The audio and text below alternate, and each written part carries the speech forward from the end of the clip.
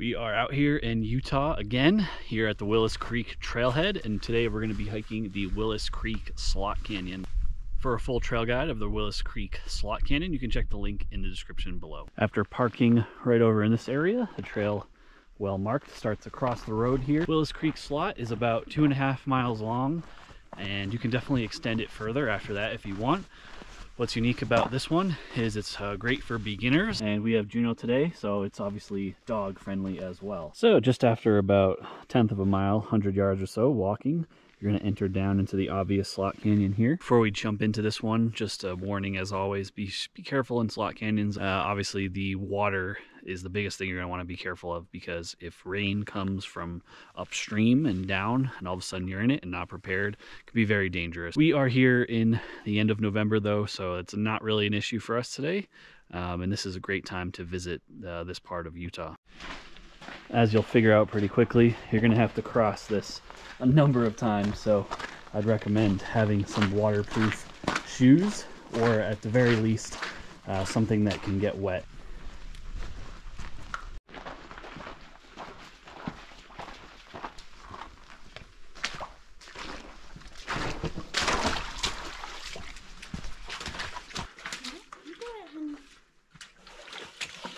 Oh, girl.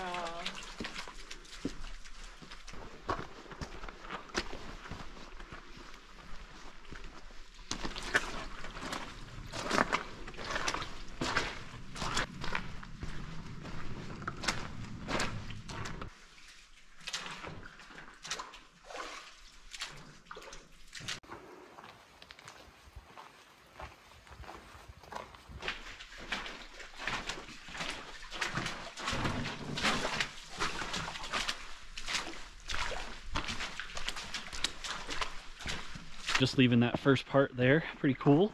Definitely you're gonna want something that your feet can get wet in. We're at the low water time of year, and it was still just like almost ankle deep water and ice in there. So micro spikes might even be helpful if you're coming here later in the year when things start to freeze over.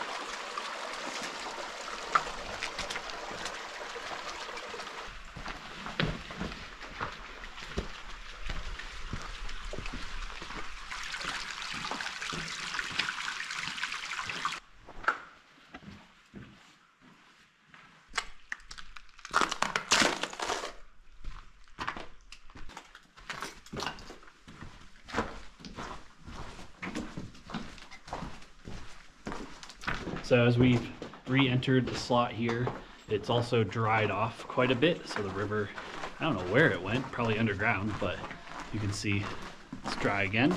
Pretty cool, definitely not narrow at all so far. We'll see if that changes, but it's more of a canyon than a slot canyon. Towards the end here, and yeah, looks like this will be the tallest portion of the canyon yet. You can see the scale of things. Jackie and Juno, and just pretty big here, so excited to check this part out.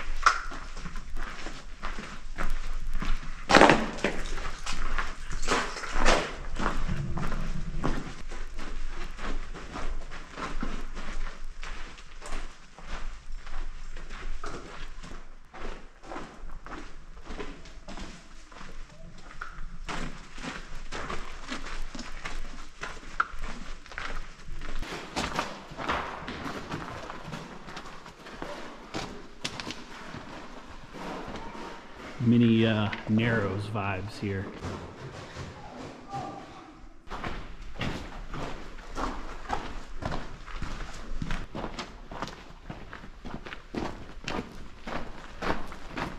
After leaving that section of the Willis Creek Slot Canyon, you're pretty much done at this point. So we're just gonna keep walking because why not? But that is really kind of the end of the slot portion of this canyon here. Eventually it'll just end. Why not explore a bit more and add some distance to this hike? Well, I was wrong. There is definitely more canyon here. Again, I wouldn't call any of this a slot canyon. Speaking of Willis Creek Slot Canyon, definitely dog friendly, kid friendly, all that fun stuff.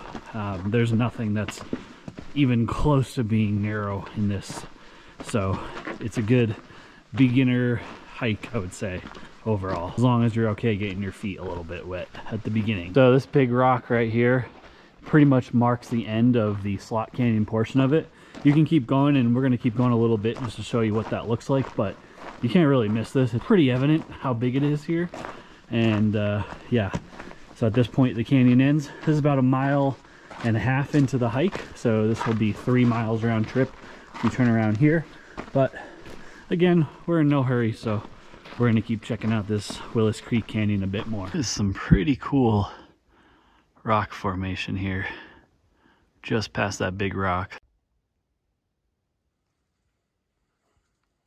Just about 1.75 miles into the hike, and we're gonna turn around here just because, yeah, I think we're gonna go have some dinner and we don't want to be here in the dark. Here we are, kind of heading back to the car. I'm gonna wrap up my hike review of Willis Creek Slot Canyon here in southern Utah. It's actually an Escalante National Monument, which is why I haven't flown the drone. You can't fly in national monuments.